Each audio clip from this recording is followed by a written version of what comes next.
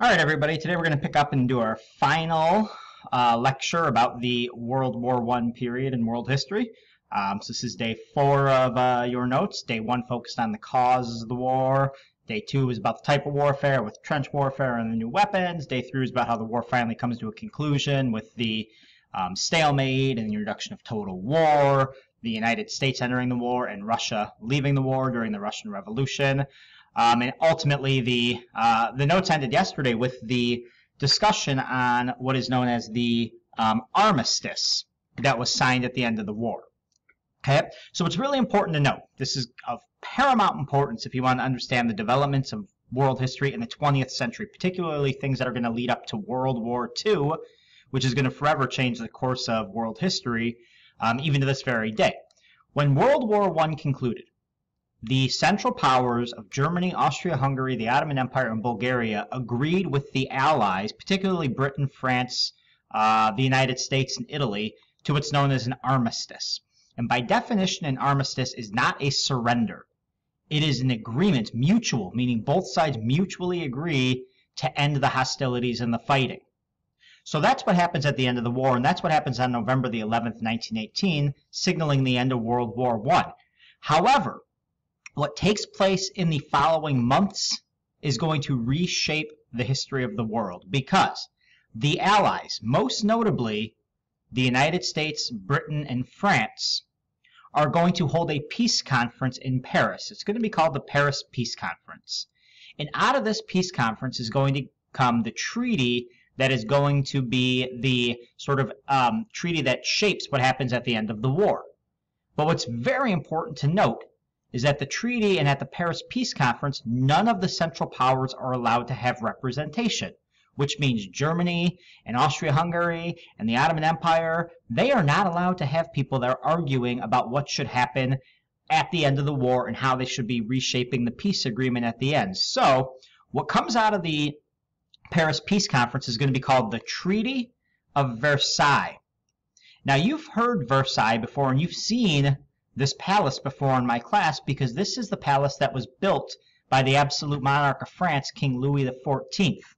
And ultimately, this is the palace in which the King Louis XVI and his wife Marie Antoinette are residing when the French Revolution occurs. So this is where the treaty is going to be negotiated and signed by these gentlemen here. We're going to talk about them. So essentially what happens is, when the war ends and the Paris Peace Conference begins, there are 3 key leaders that are going to negotiate the treaty. I call them the Big Three. I refer to them as the Big Three. There were other people involved, but these 3 are the ones that were the most influential and had the ideas that are going to most be implemented into the Treaty of Versailles. And the thing is, each of them has their own goals and ambitions and vision for what they want to see happen when they arrive in Paris in the early part of 1919. So here they are. Person number 1 is Woodrow Wilson. Woodrow Wilson is the president of the United States at that time, and I give him a nickname to help remember what he called for. He was known as the peacemaker. What Woodrow Wilson wanted was what he called a lasting peace. His goal in Paris was to come out of there with a treaty that would ensure a peace between the European countries that would last for centuries into the future. He had what was called his 14 points. All these different ideas, 14 different ideas of what should happen to ensure that lasting peace.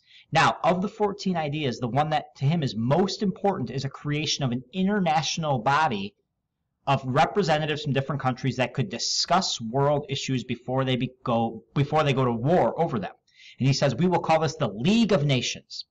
So Woodrow Wilson is number 1. He's there trying to make peace amongst everybody.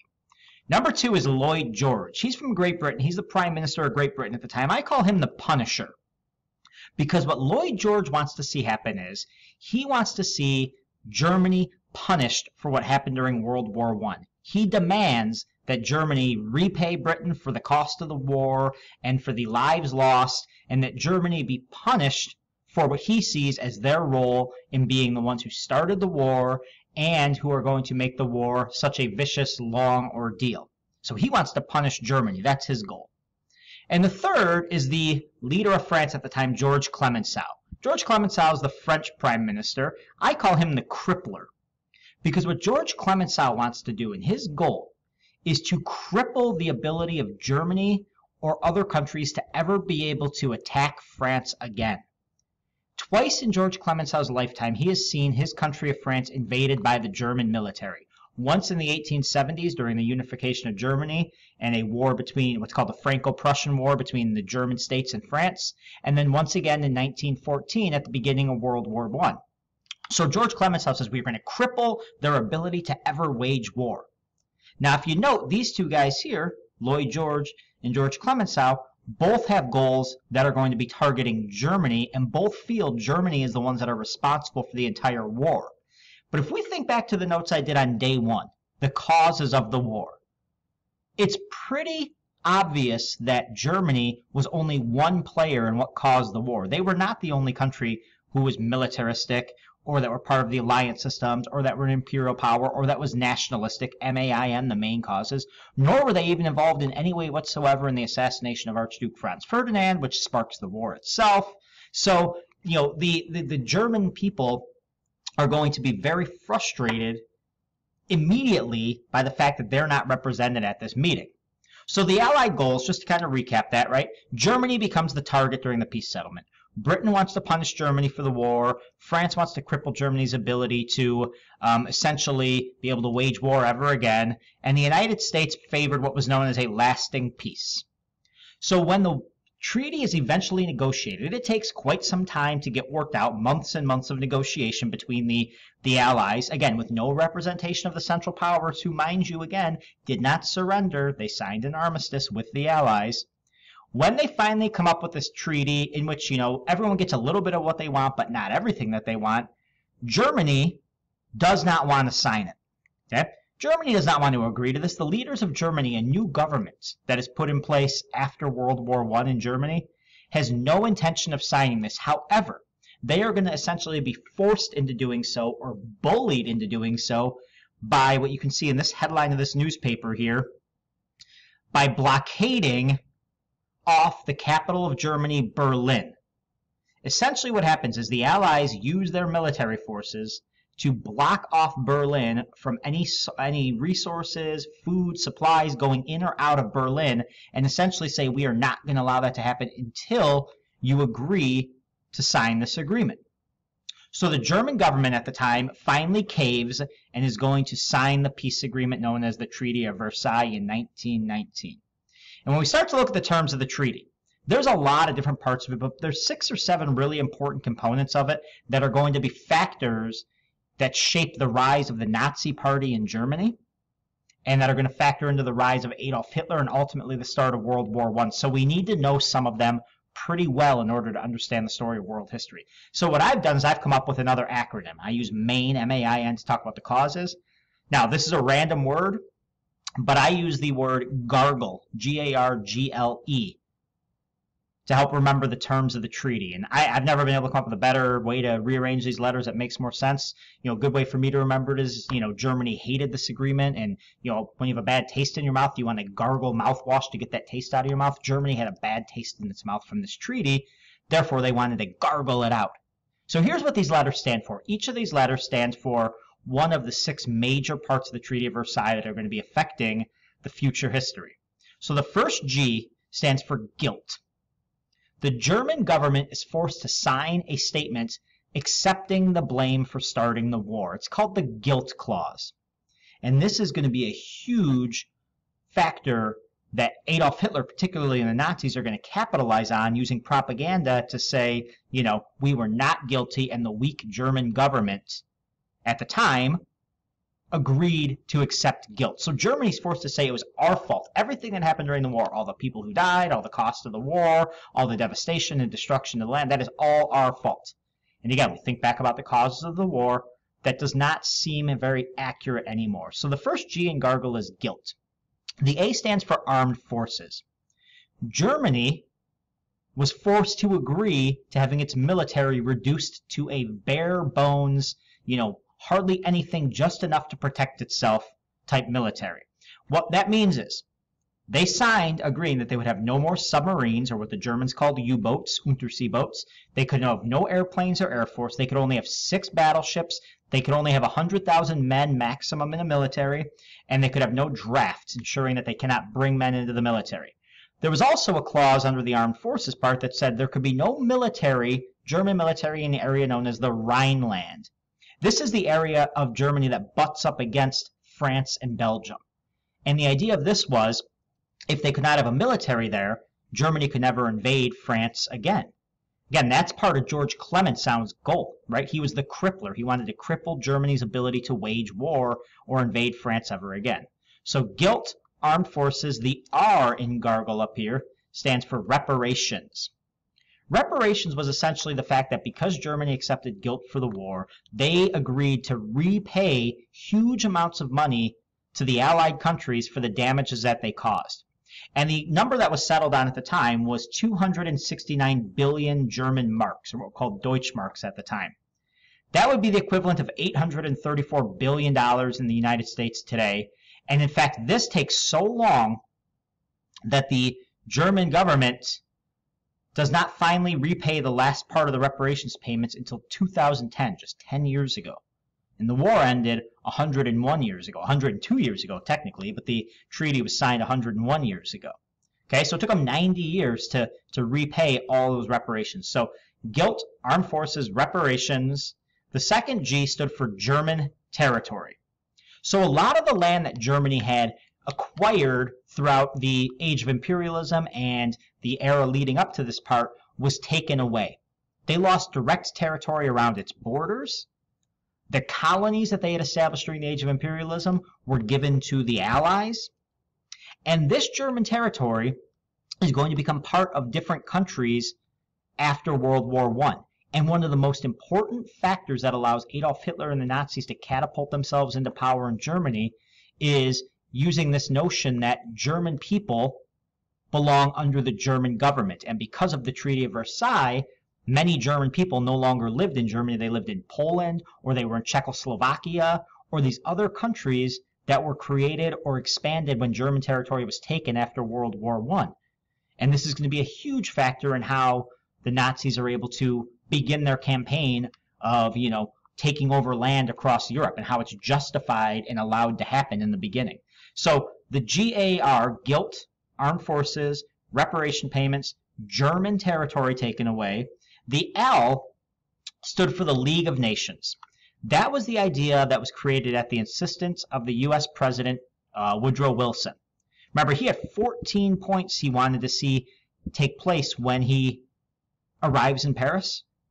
Only one of them, the most important though for him, the League of Nations, is the one that is established. And basically what the League of Nations is, it's this international forum that's going to help settle disputes between countries and keep the peace before it erupts into war.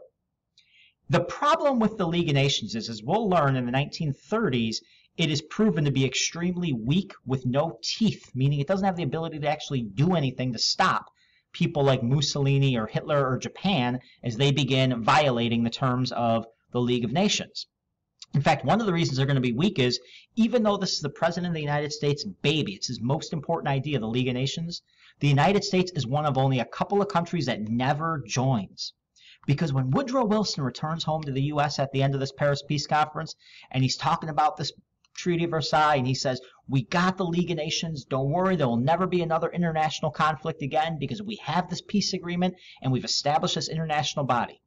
The United States Senate blocks the United States from joining the League of Nations because they believe that joining this international body is much like what happened with the alliances, in that it's going to cause the U.S. to get dragged into a foreign war that is not their problem. So the United States never joins the League of Nations. So that's the GAR-GL in Gargle. And the E, and again, this map just shows here how all the countries of the world, except for the ones that are this purple color, like the United States, never become part of the League of Nations. The U.S., Saudi Arabia, Mongolia. There's a very few countries that don't join. Other ones join at very different times. And then finally, whoops, I don't know what that was. Where'd my stuff go here? Oop, let me get back up here. Where did we go? How did that happen? Okay, finally, the E, the end of Gargle, stands for extra points. I mean, the treaty had hundreds of different provisions and points in it, but a few extra points that are notable because they factor into World War II. One was that the treaty forbid a union or an alliance between Germany and Austria ever allowed again. called the Anschluss, an alliance between them. Therefore, Germany and Austria are told they cannot have an alliance ever again, and that's going to be violated by Adolf Hitler and the Nazis. Italy is going to not be given land it was promised for becoming an ally. If we remember Italy at the beginning of the war, they were actually in a treaty with Germany and the Ottoman Empire, but they switched sides under the promise that they would be given territory if they helped the Allies. They're not given that. That's what's going to cause Italy to have this rise of fascism and Benito Mussolini and going to become an ally of Germany in the years after World War I. And then third, there was a German colony in China that was not given to Japan. It was supposed to be given to Japan, but it was not.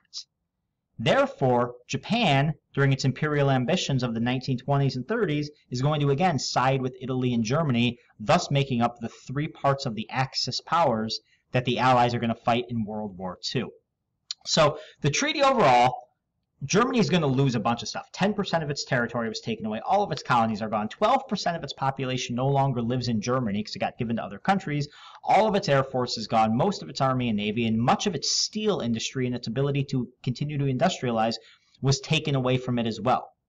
So, the territory Germany loses, if we kind of look at a map here of Northern Europe, all these areas in pink and peach and different colors, these were all part of Germany prior to the war. But they lose all these different areas here, the Danzig corridor. They lose down here the Sudetenland. The Rhineland becomes a demilitarized zone. And essentially, all of these areas are the areas that Adolf Hitler is going to insist on having back in the 1930s, which is ultimately going to be what leads to World War II. So there's a few other peace settlements as well. That's the Treaty of Versailles. That was a specific treaty with Germany. Now, there was also a treaty with Austria-Hungary that broke it up into two new countries of Czechoslovakia and Yugoslavia are formed in the Balkan region. The Ottoman Empire is dismantled and they become what are called protectorates of the Allies. Out of them, the country of Turkey is formed, though. The rest of it, the part of the Middle East, become what are known as mandates, meaning they were governed over by the Allies. So basically, the map of Europe is redrawn. Here's Europe before 1919. Germany and Austrian-Hungarian Empire have a huge control area of Central Europe. But after 1919, after these treaties, you have the expansion of Poland, the creation of Czechoslovakia, Austria and Hungary become separate countries, the whole area of Yugoslavia is created, Romania is growing, Bulgaria shrinks in size. So this agreement at the end of World War I does reshape the map of Europe. Yep. And again, just to look at it one more time here, you could see all these different regions that are going to be new borders. So everywhere in which you see these red lines, this is where new borders are going to be redrawn after World War I, which really does show us just how much the map is going to change. Okay? So that's how World War I comes to a conclusion, and we will focus next week, or in 2 weeks, I guess, after midterms, on how these changes are going to give rise to the fascist leaders in Germany and Italy, as well as the expansionist policies of Japan, which ultimately take us to World War II.